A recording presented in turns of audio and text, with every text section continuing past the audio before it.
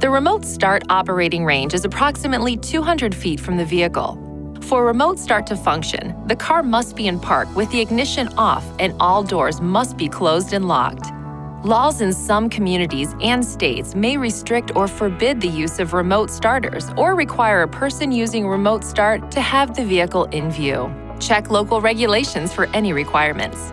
To start the vehicle remotely, press the lock button on the key fob. Then, within 5 seconds, press and hold the engine start button for at least 2 seconds. The engine will start, the parking lights will turn on, and the automatic heater and air conditioning system will begin heating or cooling the vehicle depending on the outside temperature, the in-car temperature, and the last user mode. During this period, the heater and air conditioning display and buttons will not operate until the ignition switch is turned on. The engine will run for 10 minutes and then turn off. To extend the time for one additional 10-minute period, press the lock button on the key fob, then press and hold the engine start button for at least 2 seconds. Runtime will be calculated as follows. The first 10-minute runtime will start when the remote start function is performed. The 10-minute extension will start immediately after the remote start function is performed a second time.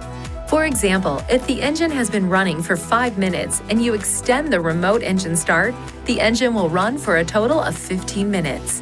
Press and release the engine start button on the key fob at any time to cancel the remote engine start.